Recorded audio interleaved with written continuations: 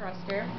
What I'm doing is I'm taking it from the power supply, which is the monitor, and I took a wire that was inside the monitor, and that was connected to like the screen, and I took it and I let it outside of the monitor, which you see here, and the wires are connected to these 2 bolts. The black one is the black one is the power wire, and the green one is the ground wire. I then let it from the top of the monitor down to these 2 glass jars. This glass jar right here, from the power, is connected to a resistor. The resistor takes the power and only makes it go one way, and so my monitor won't blow up.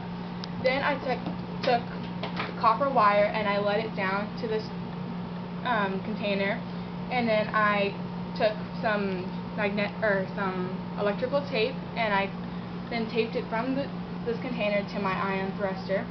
Then on this side for my ground wire, I took it and I let it to the jar, and then I taped the ground wire to the jar, and then I took copper wire and let it to my ion thruster.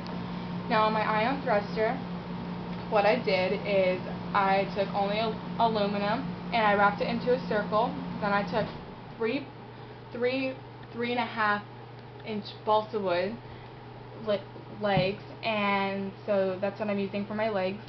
And then on here I have copper wire, 20 gauge, and what I do is I lift it up and down to finally make ion 1.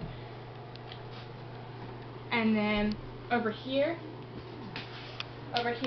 I use this stick, which is connected to the ground, and what I do is when I turn off the monitor, I use it and I tap over here, and I tap the copper wire, and the reason why I tap it is so any excess electricity will go into the ground and it won't shock me.